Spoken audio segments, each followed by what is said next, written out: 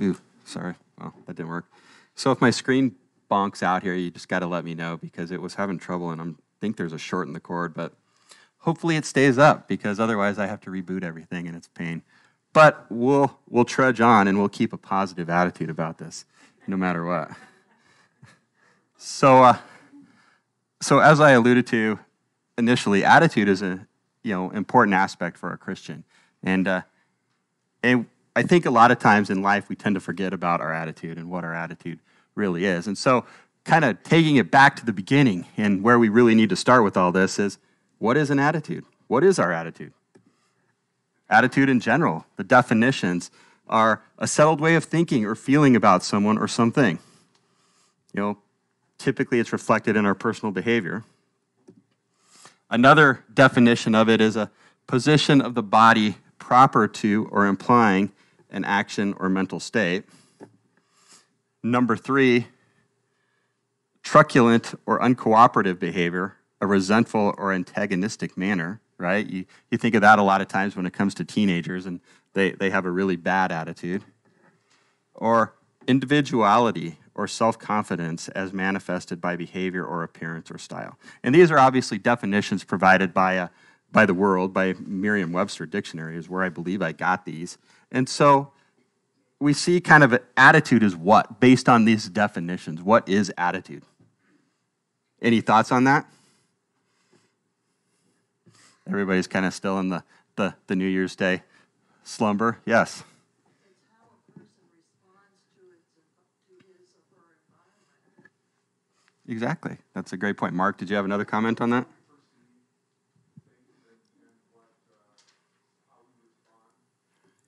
Exactly. Perception, response, it's kind of the way we take in things and we respond to those things that are going on in our life. And I think a lot of times we lose focus on our attitude is controlled by us, right? We are the ones that really make sure it is what it is. And so when I say what is attitude, and this cartoon kind of lays out, but I've got a real chip on my shoulder, right? That defines a specific set of attitude.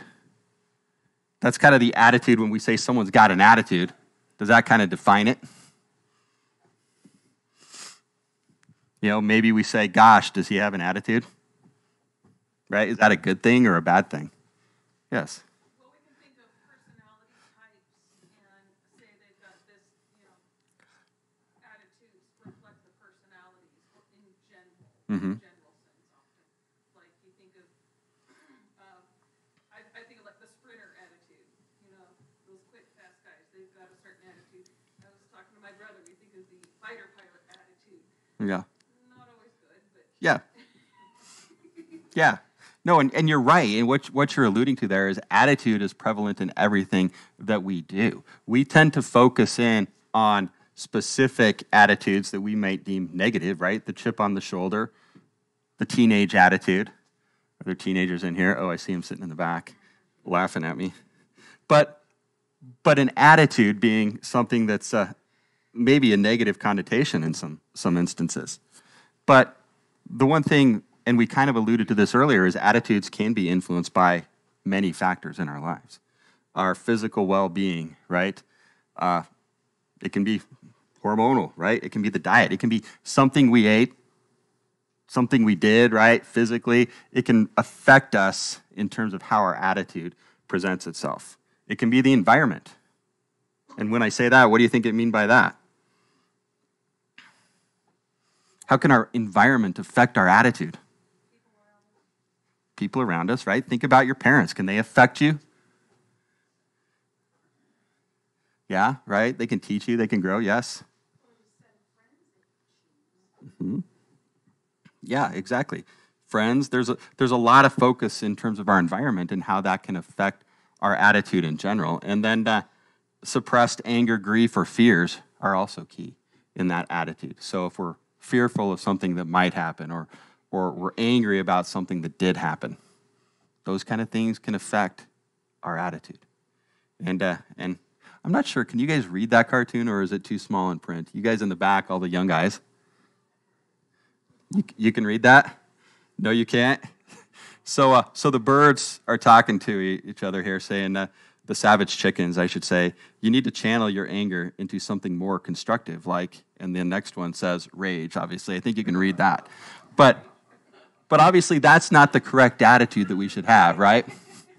When we're channeling our attitude into something more constructive, definitely rage isn't one of them, but it's more of a positive outlook, something that becomes more of a pattern. And so the next one up here that I have, the 7 habits of highly effective people, and this really starts to describe me, is coffee drinking, nail biting, teeth grinding, leg jiggling, and I didn't, obviously there's more to the list, but that kind of defines a lot of things that we think of, okay, these are effective habits, right? These get me going on the day. But our attitude is really the thing that's important here.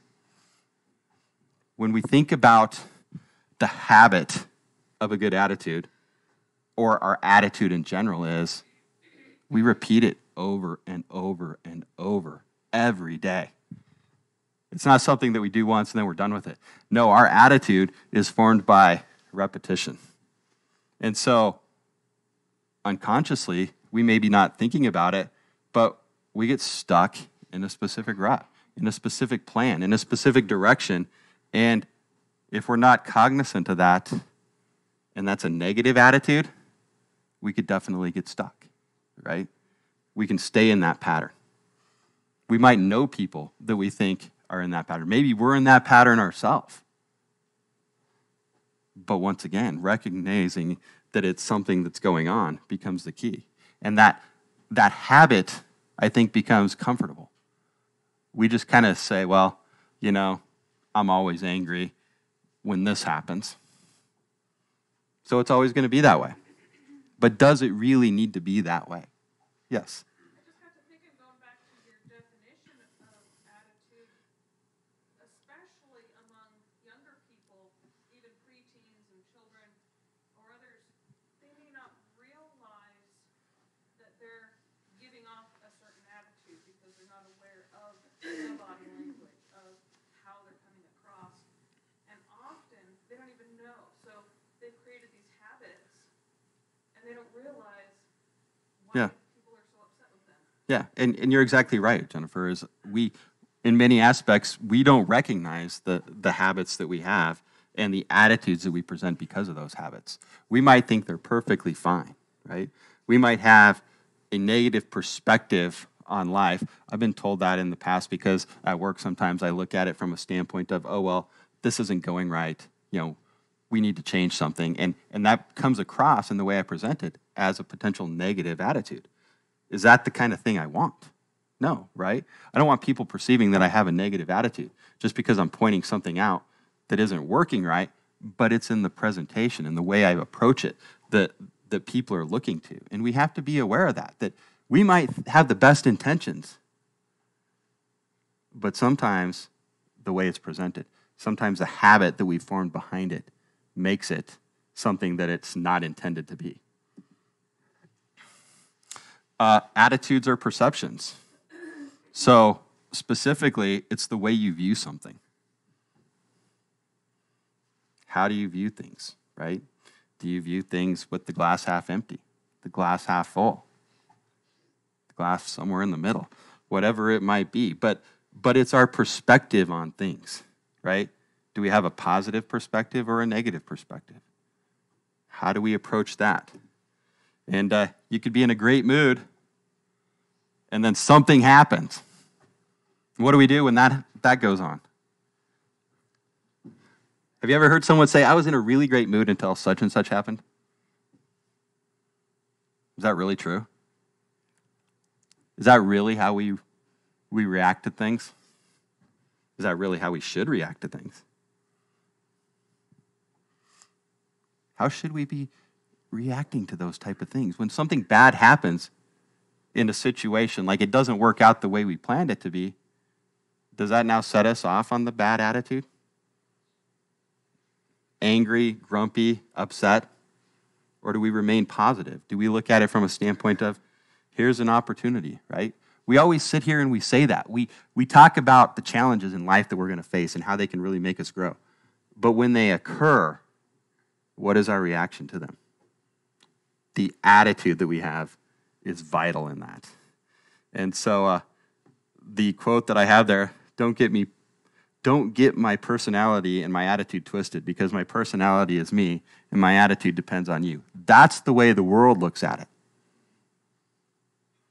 That's how our society reacts to everything.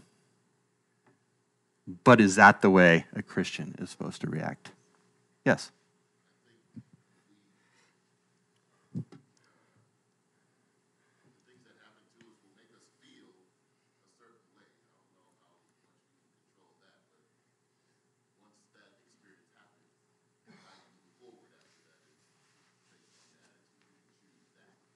Exactly. Great point, Katie. It is. We have a choice in that. And yes, are things going to happen that make us sad, that upset us? Certainly. But the response to that is the attitude involved. Yes.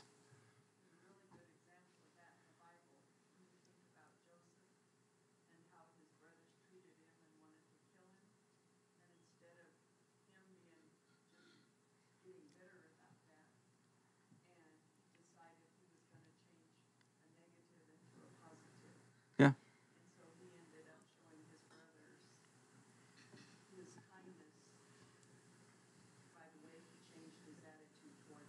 Yeah. And that's a great example. Joseph is a great example of that, and in the attitude that you can approach difficult situations with.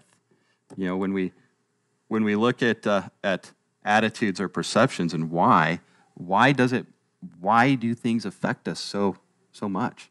Why do our moods swing so drastically? We do.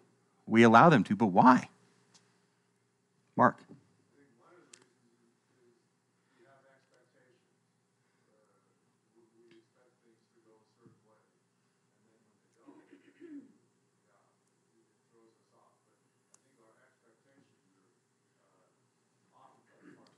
Yeah, expectations are key, right? We have a plane or a path that we're taking, and that's the way it should be. And if something deviates from that, it becomes a big deal.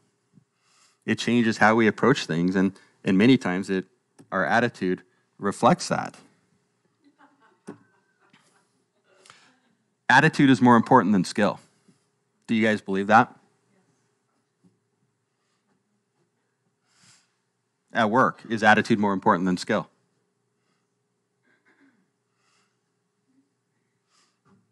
Think about any situation. If someone's really talented at what they do, but they're a jerk while they do it, do you appreciate that? No, right? So when we look at attitude being something that's super important to us, and we focus so intently in our world on skill, right? Developing knowledge, developing skill so that we can be better at something, how often do we spend time developing our attitude? Working on that aspect of it. But think about it. What usually happens in a workplace setting when it comes to skill versus attitude? Does it always work out great for both parties? Does one party tend to get ahead? What tends to happen? The person that has the really bad attitude but all the skill might what? Jennifer, you got an idea? I think it depends on the workplace. I couldn't help it, but the first thing I thought that came to my mind was some of these professional sports players. Mm-hmm. They could be the best guy. All of a sudden they get a bad attitude. They can't find a job anymore. Yeah. But there's a lot that they get away with. Yeah, professional athletes are definitely, but what usually happens is, if someone is really trying hard and has a great attitude, are they going to be successful? Not always, but yes, they're generally going to be successful, right? People will give them opportunities that they may not give someone else because their attitude is good, because they're trying hard, right? But in terms of opportunities, you get multiples. But if on the contrary, you're not presenting that good attitude, what tends to happen? Ew, I went the wrong way. You don't get more opportunities, right? If you mess up one time and you have a bad attitude, you might be done. So that's what is meant when attitude is more important than skill. And like I said, we spend so much time developing skill in life. We practice, we train, we go to college, we develop skills in specific aspects of our lives that are important for our success. But what about our attitude? How much time do we spend developing that, looking at that, evaluating what our attitude really is? And so, as I alluded to, with a really bad attitude, you react negative. If at work, you react negative to every situation that comes on, what happens?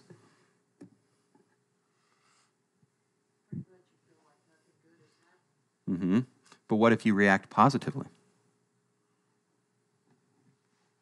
You don't get down, right? Everything will kind of stable itself out. It'll be better. The action that we present in that becomes key. And it really boils down to this law of attraction.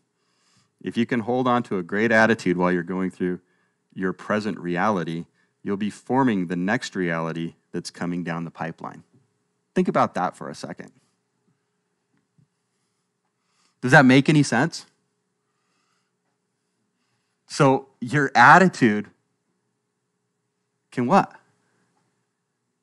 Get you to the next point and the next thing you're going to deal with, and being able to get you to a better position potentially, right? Not that negative things aren't going to happen, but you're developing an ability to deal with, cope with, move forward with, and then, accept what's going on.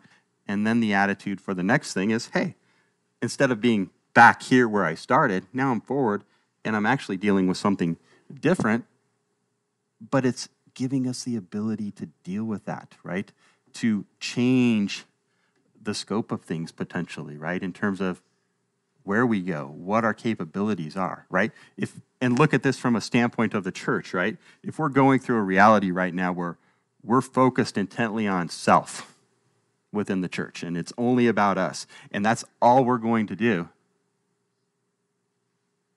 where's our next reality? Where are we headed in the future? Still focused on us. But if our attitude is different and our attitude is focused outwardly, we're setting up what? A future, a potential, the ability to develop, to grow, to change minds, right? That's what attitude can do for us. Not focus inward, but it can actually help us. It helps us inward, but it helps us outward as well.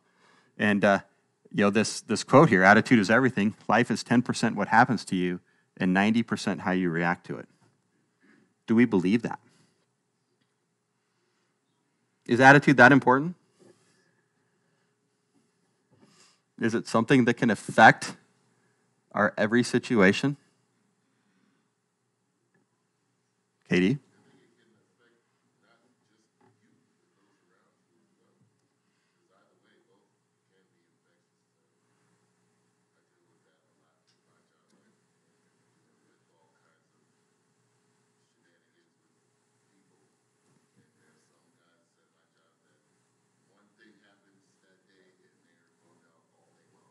Yeah.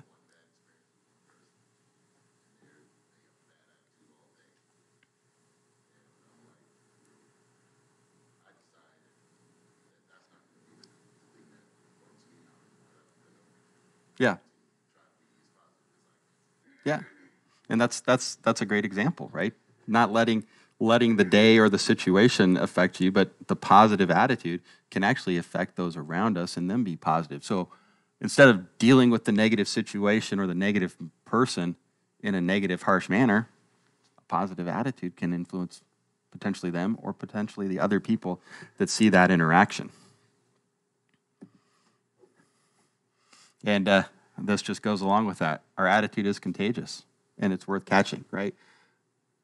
These are a lot of simple, like, oh yeah, that makes it seem really easy.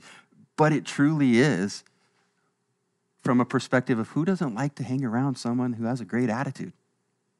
Who doesn't want to be with that person? Spend time with them. We do, right? Do we want to be that person ourselves? Hopefully, yes. Frank.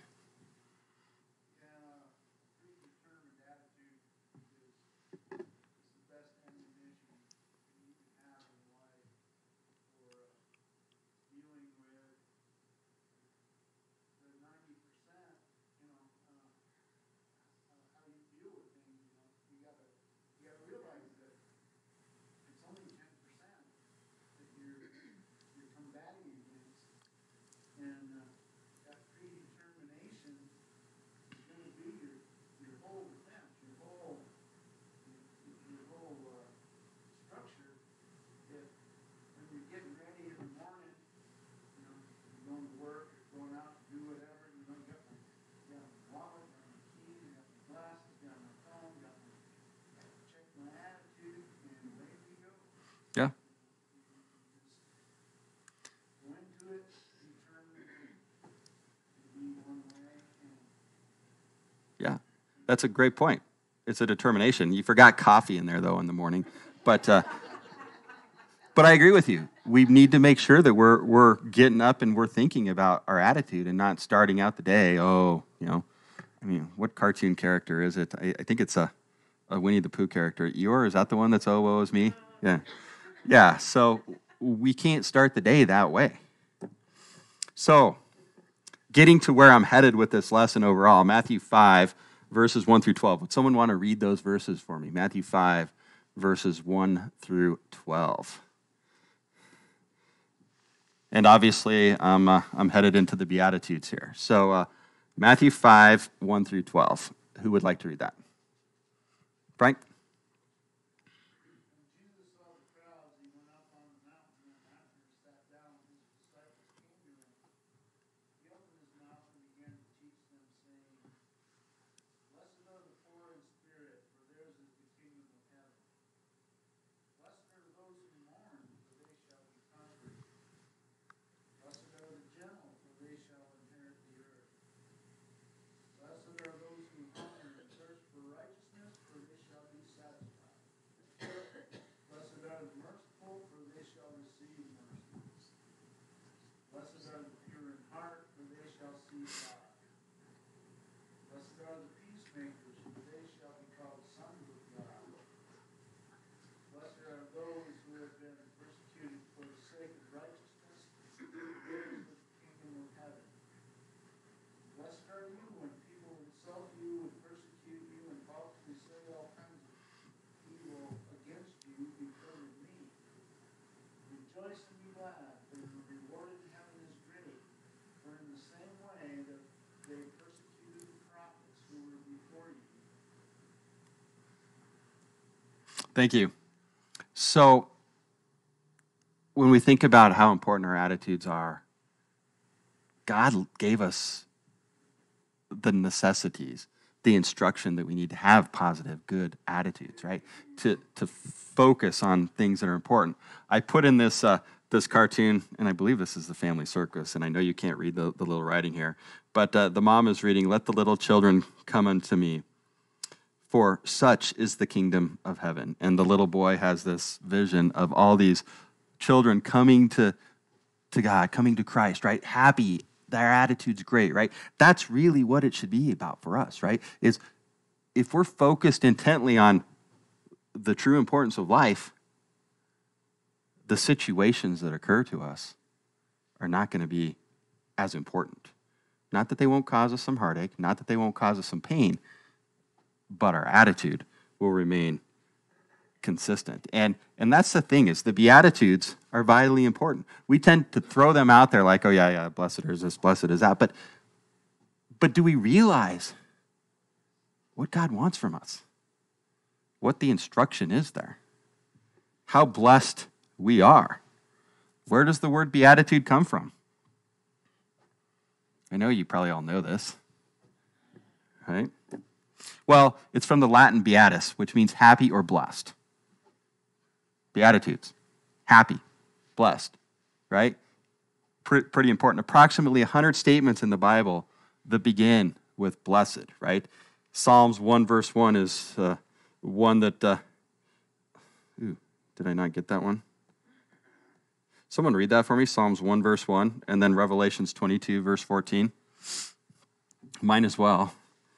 Psalms 1 verse 1 and Revelations 22 verse 14. But the fact that it's 100 statements that begin with that means what?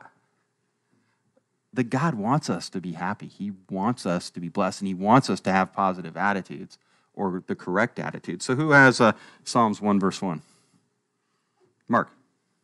Blessed is the man who walks not in the counsel of the ungodly, nor stands in the path of sinners, nor sits in the seat of the scornful.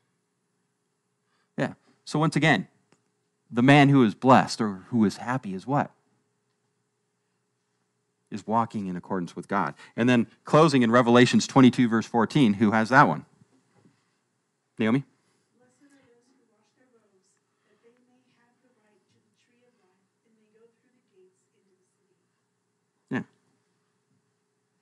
So what's going to give us the proper happiness in life? Where does that come from? It comes from God, right? Our attitudes need to reflect that, not be focused on, I'm happy because this went well, or this project went well, or I was able to do this today, right? Our attitudes should be reflected based on God. And so the fact that it's, 100 statements in the Bible begin with blessed, but then the word occurs some 600 times in the King James Version. Now, I'm not exactly sure if that's plus or minus, right? But in that range. And so the Beatitudes are just kind of the basic heart of that, right? The fundamentals. But 600 times is pretty important, right? Does God want us to be miserable? Does God want us to have a terrible life here? He wants us to appreciate what is truly important. And that's where the Beatitudes come in. The quote here, and this just kind of struck me as funny, is frankly, the fact that the meek will inherit the earth isn't really good collateral. But that kind of defines what our society is about, right? Hey, right? I'm going in for a loan, and I've got all this collateral because I'm going to inherit the earth because I'm meek. But that's not what God's after, right? God's after more than that from us. He's wanting us to do more, to be better, to be more cognizant of things. And so the question then becomes is, where is blessedness found?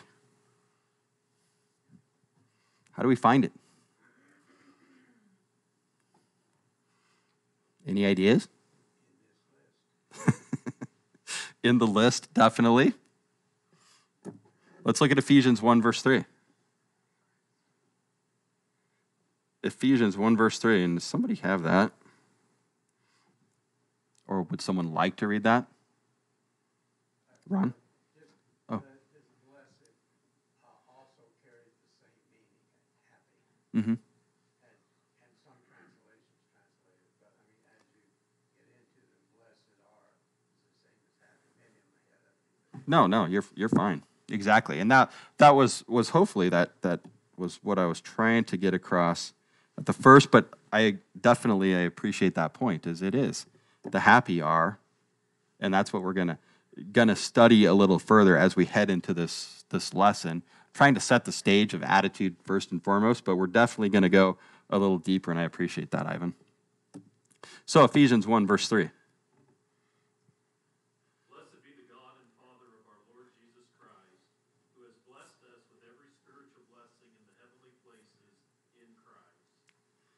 So happiness is based on what? Being in the right relationship with Christ. Are we going to be happy outside of that? Yeah, we might think we are, right? But are we truly going to be happy? Because it's going to be those little things that kind of twist at us, that cause us some anxiety. But if we're in the right relationship with Christ, how does this provide us with happiness? In the back. If we understand our relationship with God and the relationship we should have with God, the temporal issues down here on earth shouldn't affect us, shouldn't have that negative effect on us when we have the spiritual, eternal perspective. Exactly. We look beyond the short term, and we look through a longer range perspective. Did I see a hand over here?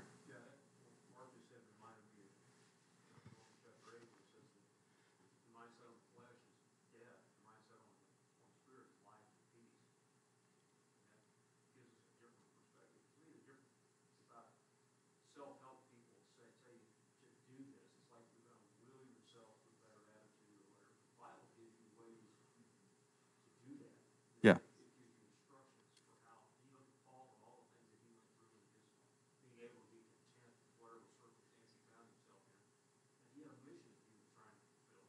Yep. And all the little, I see little things that would be killers for me, but to him they were almost little things that he could get past because he saw the end goal. And so it had to be that his attitude was right. Yeah. Great Great points. And I definitely agree that the Bible does give us the direction. It gives us the lessons we need to overcome those difficulties in life. And if we're not using that, if we're not in that right relationship, then our happiness is going to be affected by that. And we're going to struggle, and we're going to be overwhelmed by the weight of the world. Did I see someone else's hand? Yes, Naomi. In the Proverbs 31 description of the godly woman, Yeah. it talks about her family, her husband and children will arise and call her blessed.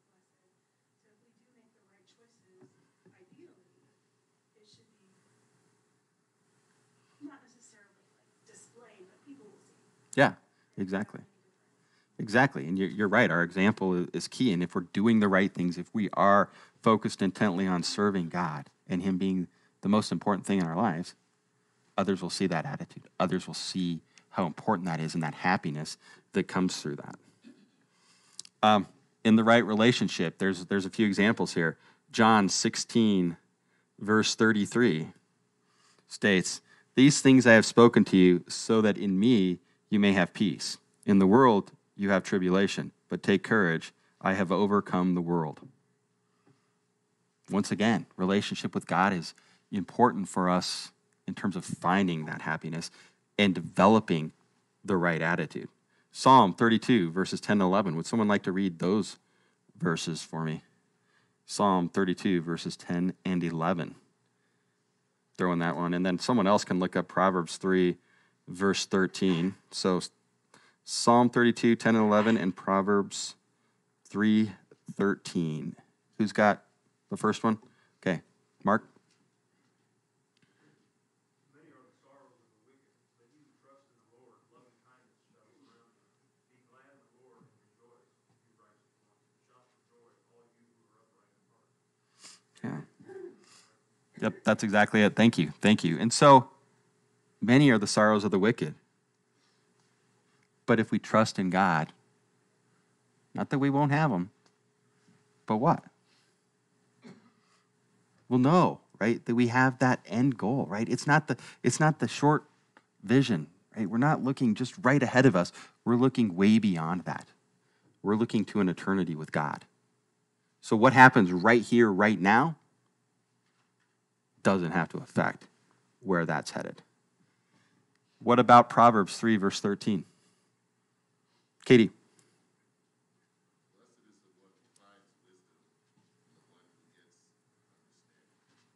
Yeah, and the Bible is great for this, right? Gaining wisdom, gaining knowledge, gaining the ability to deal with situations that we maybe haven't encountered before, but we can learn through God's Word. Right? That's important. We don't have to always fail. We don't always have to go through it ourselves and find the hard way through it. We have lessons. We have direction. We have the guidance we need in many aspects to deal with the situations. As Mark was alluding to earlier, the world will tell you you've got to kind of pull yourself up by your bootstraps and take it on. God gives you that direction, the necessities. Jennifer. Again, if we leave out God, we think it's all up to us, and there is no hope. People let us down, even the brethren. Yep. You know, we're people. It happens. And so if we base our happiness on that, we're never going to be happy. Fortunately, God is good. God will keep His promises, and He will not ever let us down. Exactly. And if we don't have that kind of hope, then life is not worth anything. Yeah, great points. God does keep His promises. God is there for us. And to have that hope is key. It's the key to struggling through this life of struggle, of pain, right? So where does the world look for blessedness? And happiness being the key term there, right? And if you see there, I have the cartoon again, but here lies someone who is going to be happy tomorrow, right? That tends to be the attitude. We're going to be happy tomorrow. I'm going to be happy when? Why aren't we happy now? Is there a reason? So the world looks for happiness in these three key categories. There's going to be a few more that I add on later, but circumstance, self-seeking, and worldly success. Do those sound like things that are going to make you happy? In circumstance, what can that be, right? Something happened, I put a quarter into a machine and I won $100. Is that going to make you happy? Short term, right? Self-seeking, right? I'm after something. I want that. I really want it bad. Once I attain it, I'm going to be happy. Am I happy? And then worldly success, right? Hey, I've really killed it. I'm doing awesome. I got all this money coming in. I am great. Am I happy? Yes. There are some people who believe that others are supposed to make them happy. That's true. And we do have that concept that, oh, so-and-so is going to make me happy, or it's their responsibility to deal with this for me. The other way that the world looks for it, or other ways, I should say, is immorality, liquor and drugs, material possessions, power and popularity. Those are some pretty consistent themes within our world. That's what many people think makes them happy, right? We don't need God. We've got all this stuff that can take away our pain. But does it? Or does it just get worse? Does it give us a positive attitude? And does it give us the happiness we're really after? Ooh, sorry. Guess I had that slide twice. So the result of that all is what? Our society is in disarray. Politically, are we doing good? Socially, are we doing good? Text me, you can tell me later. Mentally, are we doing good? Right? We're in disarray in all of these facets. Why? Because we don't understand how important God is to us being happy and having the right attitude, right?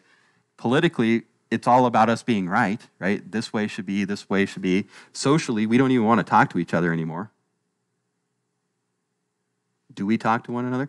Do we know what each other's doing? Do we care what each other's doing? No. We're focused on social media and what so-and-so's doing, jumping his bike over whatever, right? Is that important? And mentally, we see it all the time. The shootings, the just rage that's out there. We're not in a good state as a society. And why is that? Once again, we don't understand what true happiness is. I'm going to have to read this one to you, but I think this kind of nails it from a societal standpoint. Calvin and Hobbes. Know what I pray for? He's saying to Hobbes. What? The strength to change what I can, the inability to accept what I can't, and the incapacity to tell the difference.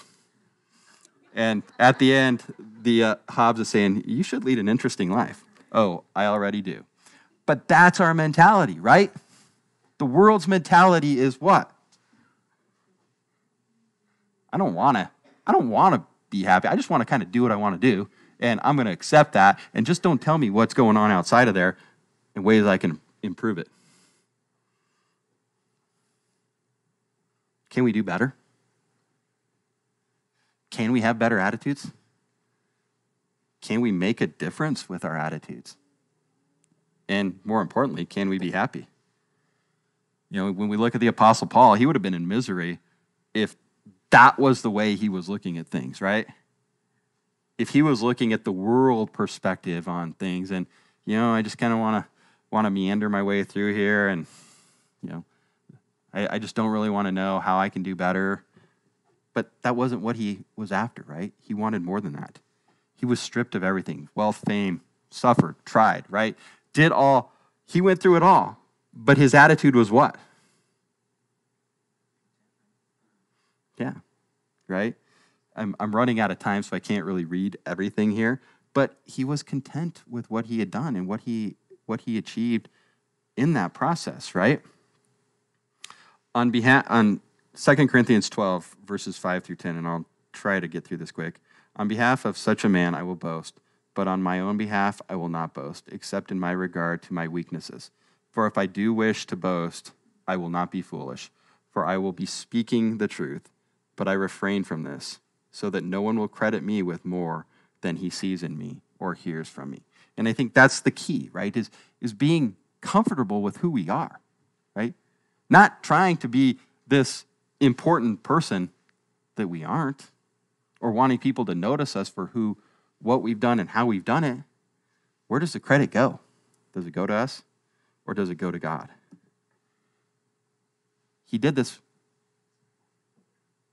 but dealing with all these trials, dealing with all these struggles, dealing with all this persecution, as we look to Paul's life, was he miserable in that aspect?